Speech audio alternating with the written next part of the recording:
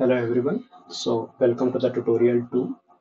So in the last tutorial we discussed about how you can access the graph data using NetworkX library. So today in this tutorial we are going to talk about classification of graph data using machine learning algorithm, and that will be based on graph features. The important thing to know here is we are going to do the classification, but we are not going to use the graph embeddings. Instead, we are going to use simple graph features. Those are some features we discussed in the last tutorial also. And in this tutorial also, we will discuss what are the features we are going to consider in this case in order to do the classification task. Okay. So first thing first, we have to import some important libraries. So first we'll import NumPy, Pandas, and NetworkX. So import NetworkX as NX. So again, in this tutorial, I'm just considering that the karate graph. In the last tutorial, I just gave a very brief intro about this karate club graph. So in this tutorial, I'm going to consider that karate club graph example only. So you can use like different graphs in the NetworkX library itself. There are 4 5 graphs as example are available, so you can use any one of them. So first I'll import this karate club graph. So I'm importing under this kg is equals to nx dot karate club graph. So by this statement, it will import the karate club graph under the variable kg. So the whole karate club graph data is basically divided into two classes. Like all the 33 nodes available in this data are divided into two classes. So one class is Mr. High and other is Officer. So in order to know what are those class and all the nodes belongs to which class, so by using this statement, you can find out. Example, karate labels is equals to nx dot get node attributes. So this will help you to get all the node attributes of this karate club graph and in this club. So club labels. So this output basically is telling you like all the nodes from 0 to 33, all the 34 nodes. So every node belongs to one class. For example, this node 0 belongs to class Mr. High, and similarly node 1 belongs to this class, and so on, so forth. Okay, so the next thing what I'm doing is getting the degree of every node of the graph. So this is very simple. Nx dot degree, and you just pass the graph of which you wanted to know the degree. So as you can see, this is giving you the output of degree of each and every node available in the graph. So node 0 has degree 16, node 1 has degree 9, node 2 had degree 10, and so on. Similarly, degree of all the nodes are printed here. So these are some features of the graph what we are going to use in this task in order to build our data frame, and after that do the classification. So some of the features like clustering coefficient, degree centrality, closeness centrality, betweenness centrality, eigenvector centrality, page ranks, and hubs and authority. So in class we have discussed about almost everything. So these are the things we are going to use as a feature. So first thing first, we have to extract all these features from the graph. So in this section, I am extracting all the features one by one. For example, clustering coefficient. So first I'm using nx dot clustering, and this is the graph. Kg is the graph variable name. This we are passing inside that. So it will basically give you all the clustering coefficient of all the nodes. Similarly, for the degree centrality, nx dot degree centrality, so it will give you the degree centrality of each and every node. Similarly, the closeness centrality, betweenness, and eigenvector centrality. So in the last tutorial, we have discussed all these things like how you can find out different centrality and all these different features. So this page rank is a new feature. So in order to get the page rank of each and every node, so nx dot page rank, and you just pass the graph, so it will give you the page rank. Similarly, we want to find out hubs and authorities. So hubs and authorities are basically provided by the network x from this nx dot hits. So if you wanted to check like how these things looks like, so you can print any of these. For example, I wanted, let's see how this page rank looks like. So if I'll do print, so this will basically give you the dictionary as an output. So the page zero, the node zero has a page rank this, one has a page rank of this. Similarly, all the nodes have some page rank, and this is given like this.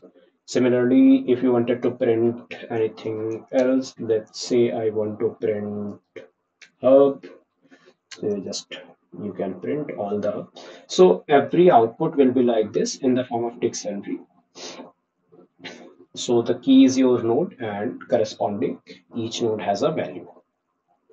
So similarly, you can check out for no centrality also, all the centralities and clustering coefficient as well. So now what we are going to do, just some, data manipulation kind of thing. For example, these all things what we are getting all the outputs as dictionary. So first we will convert it into a list so that it will be very easy to accumulate all the features together, and after that convert it into a data frame. So in order to convert all the degrees, so this is the variable for degree. We are converting storing all those degrees from the dictionary dot value. So basically it will take out all the values corresponding to every key, and the keys are nothing but the nodes of the graph.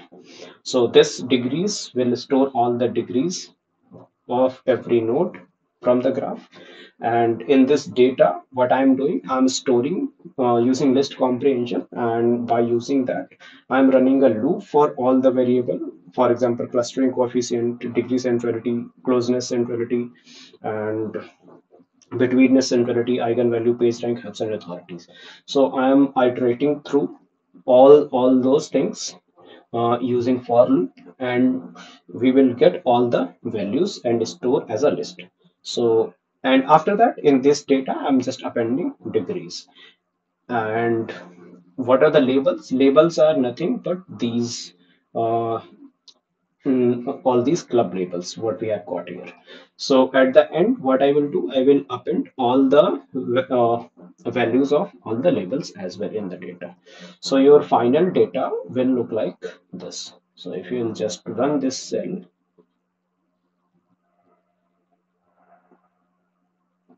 you run this as well, so your final data will look like this. This is how your final data looks like. So after that, we'll simply convert this data into a numpy array. So uh, using np.array, and you just pass the data. And after that, what we are going to do, we are going to convert that data into a pandas data frame. So in order to do that, df1 is the variable name, pd.data frame. So this data array transpose and columns, all the columns we are defining the name of all the columns. For example, first is the clustering coefficient. So it has stored all the data sequentially as you have iterated: clustering coefficient, degree centrality, and all. So degree centrality, closeness centrality, betweenness, eigenvalue, page rank, Hubs authority, and at the end we have appended two things. First thing we have appended is the degree of nodes, and after that club labels. So finally, your data after running this cell will look like this.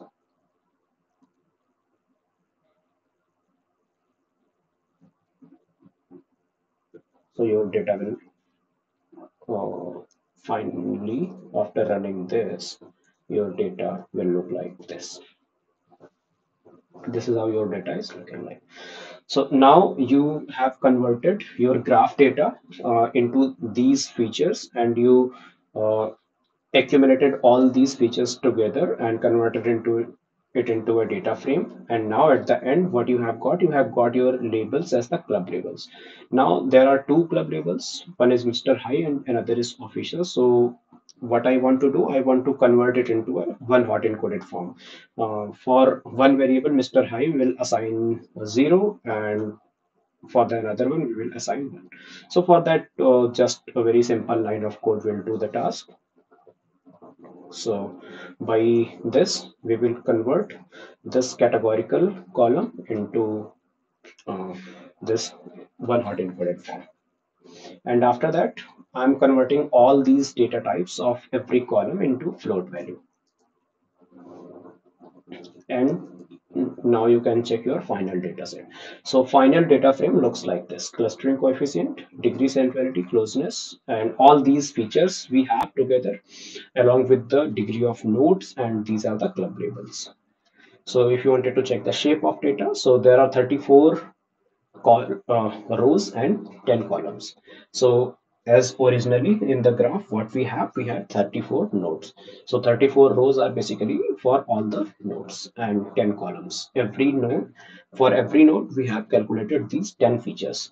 10th feature is basically nothing but the class label. So basically we will have nine features, these 9 features, and 10th one will be your labels. So after having this, what we are going to do now, we are going to import machine learning algorithms for doing the classification task. And in order to do the classification, you all are aware about this logistic regression and various other algorithms, machine learning algorithms also in order to do the classification. So I'm very simple. I'm using in this logistic regression. So it's up to you. If you wanted to explore other algorithms, you can explore as well. So using sklearn library, we have to import some things first. For example, I'm importing logistic regression and train test split in order to split the data into train set and test set. And after doing all these calculations, we have to check the model performance. So in order to check the performance, we are importing some things. For example, classification report, confusion matrix, and accuracy score. So after that, we are segregating our data into X and Y. So basically, X is all the attributes of, or you can say all the features of the data, and Y is basically your labels. Now we have our data segregated into two, X and Y. Now we can apply this train test split. So it will basically split your data into training set and test set. And the test size is 0.2. That means 20% of data will be used as the test. And again, random state is 42. You can put whatever you want in this place of random state. So I hope you know all these parameters, right? So after that, we will define the model. So logistic reg, this is the variable under which we are defining the model logistic regression. And after that, we will fit the model. So this is a very simple machine learning algorithm. This is how we fit the model, X train and Y train. And in the next line, this is how we do the predictions. So this is our model dot predict X test. We are passing the test data, so it will produce your predicted Y labels. And after defining the model and fitting the data, we'll simply measure the model performance. So in order to measure the model performance, if you will print the classification report, so it will basically give you all the things, like what is the F1 score, what is the accuracy, 57% accuracy we are getting. So if you'll see, we have 34 nodes, and we used 9 features to do the classification. And using this, by doing nothing, like nothing extra, just keeping all the things as constant and very simply using logistic regression, we are able to achieve like 57% of accuracy. So if you want, you can plot confusion matrix and accuracy score as well. So this is how you are going to get. So if you wanted to check, like this was the test, Y test. So these are the 7 columns of test data which were in the Y test, and these are the predictions. So if you'll see, so this third prediction, 1 is correct, and last 3, 0, 1, 0, these are also correct. So out of 7, 4 predictions are correct. That's why we are getting the accuracy as 57.14%. So this was very simple demonstration of applying machine learning algorithm into a graphical data.